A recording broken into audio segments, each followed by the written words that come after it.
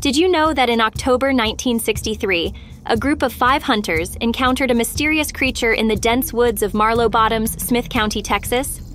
While out on a coon hunt south of Tyler near Marlow Creek, the hunters and their dogs were drawn to a peculiar howling. Approaching, they illuminated the tree from which the noise emanated to discover a large, unidentified creature covered in reddish fur, violently shaking tree limbs. Its appearance was likened to a big monkey, standing no less than 6 feet tall. The situation escalated when one of the hunters fired shots at the creature, causing it to grow even more aggressive. In the midst of the chaos, one of their dogs, a brave little beagle, appeared grievously injured, though its exact encounter with the creature remains speculative.